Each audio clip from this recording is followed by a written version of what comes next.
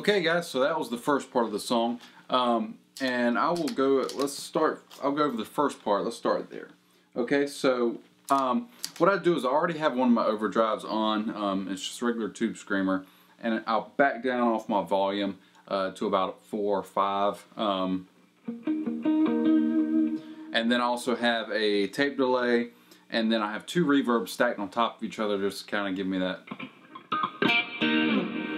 really nice verb. Okay, it fills a lot of the empty space. So what we're going to do is we're going to start on the 12, 11, 10, 9th fret. We're going to be barring the 4th and 3rd strings,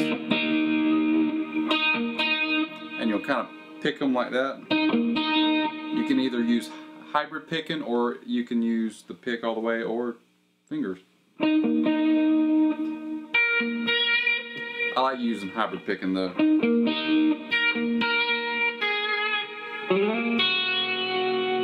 Okay, so that chord there, I got my my middle finger, 9th fret, 4th string. That's on a B note. And then I have my pointer finger on the 8th fret, B string, 2nd string. Then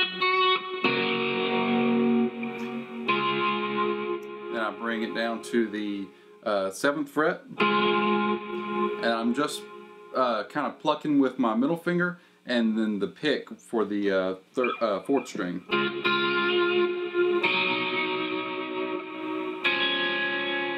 Okay.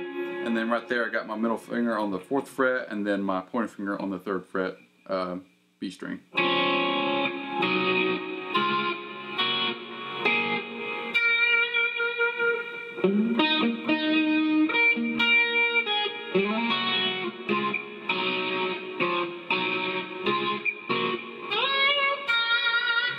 And on the last one there, you'll slide up to the